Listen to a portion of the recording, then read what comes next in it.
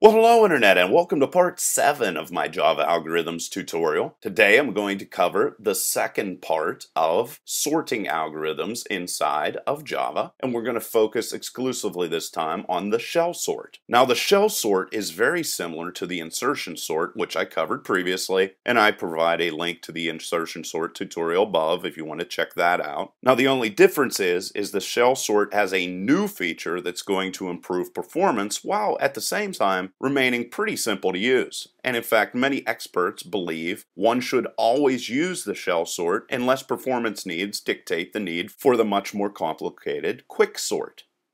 Now on your screen, you actually can see the shell sort working. Now while the insertion sort is really fast if an array is almost sorted, problems can occur if, say, a small item is far to the right in an array. And the reason that is because all items in that situation would need to shift in the array to move the small item from the right to the left. Now the shell sort solves this problem by partially sorting an array before then using the insertion sort to make sure everything's in order, as you can see here on the screen. And by partially sorting the array, this is going to eliminate the problems that occur if, for example, a small value is far to the right in the array. Now in this 50 item array that you have here on the screen, the first items that are going to be compared to each other are going to have an interval of 40. We've now moved on to the interval of 13. What this interval means is that items that are 13 spaces apart from each other are going to be sorted in comparison to each other. Then, as you can see here, the interval between those values that are going to be sorted is going to shift to 4 spaces apart. And then, at this point, when interval is equal to 1, we are actually going to use the insertion sort to move everything perfectly in order. And as you can see, now the items that are being shifted are just 1 space apart. And like I said before, this partial sorting is going to dramatically increase performance over just the basic insertion sort. So now that we've seen this in a graphical format, let's watch this process step by step.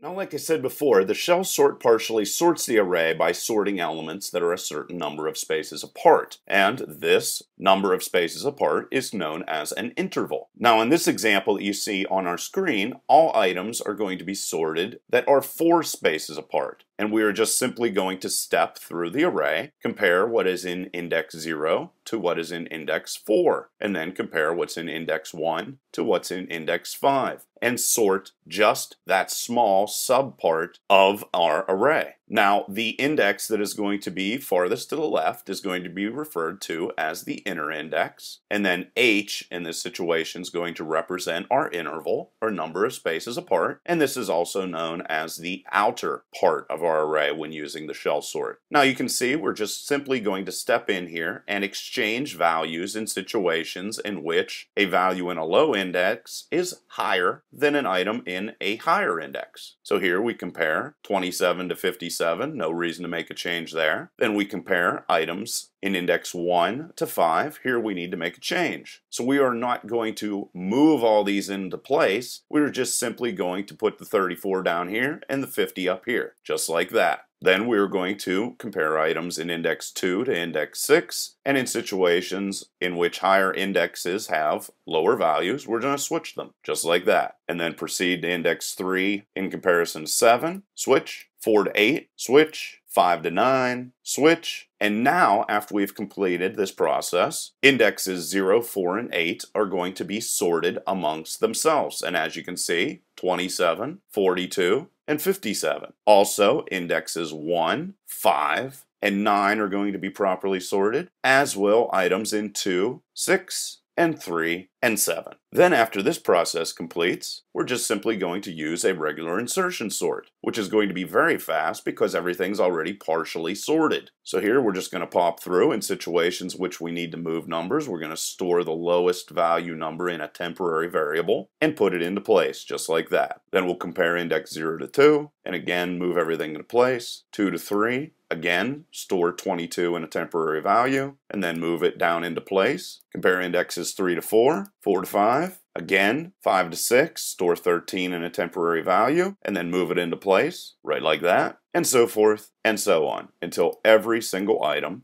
is properly sorted. So now that we've looked at the shell sort in a couple different ways, let's start writing some code.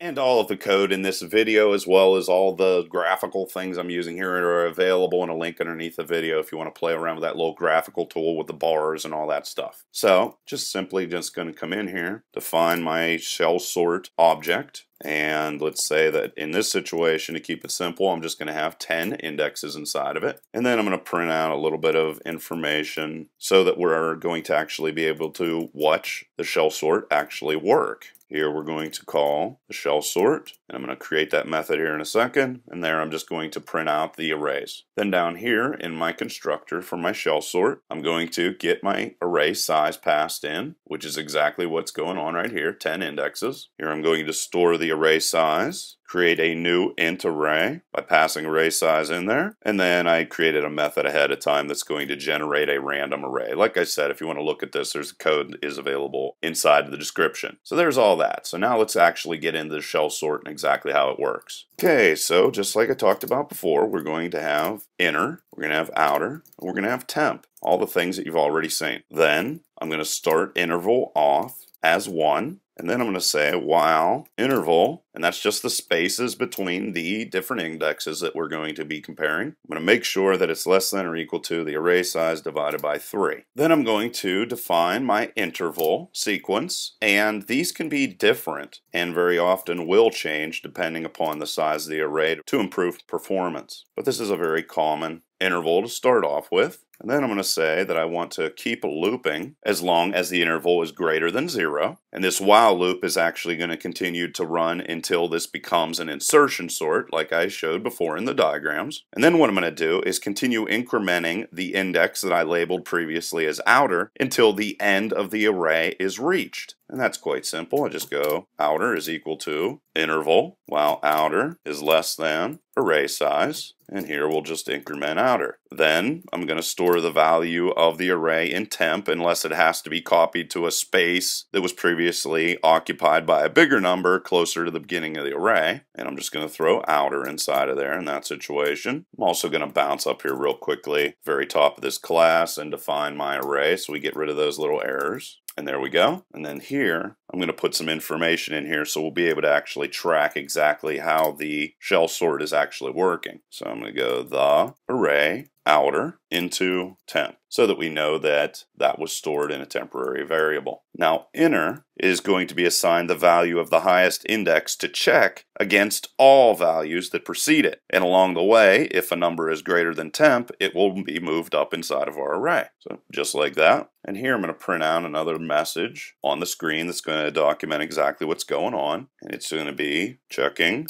if the array. This actually does a pretty good job of also commenting exactly what's going on. The array inner minus the interval in index inner minus interval is bigger than temp. And there we go. And then we're going to go while there is a number bigger than temp, move it further up in the array. And we'll do that by just going while inner is greater than interval minus 1 and the array with the index inner minus interval is greater than or equal to temp. We're going to continue switching these guys. And then once again, here I'm going to say in my while loop, and I'm checking if the array inner minus interval, again, just the distance between the different indexes that we're checking, in index inner minus interval is bigger than, and here we're going to compare this to temp, which is exactly what we're going to do. That guy there is just going to help me print out the screen, the array, and then I need to make room for the smaller temp by moving values in the array up one space if they're greater than temp. The array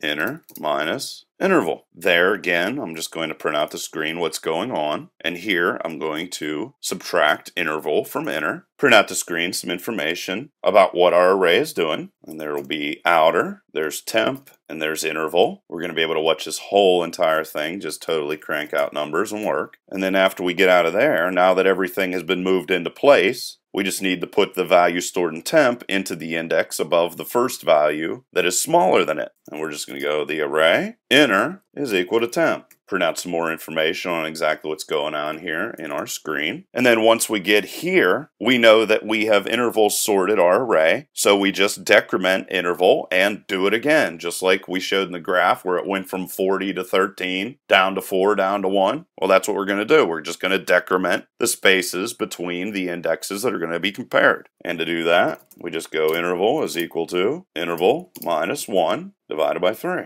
And now that we have all that done, let's run this guy and watch it work.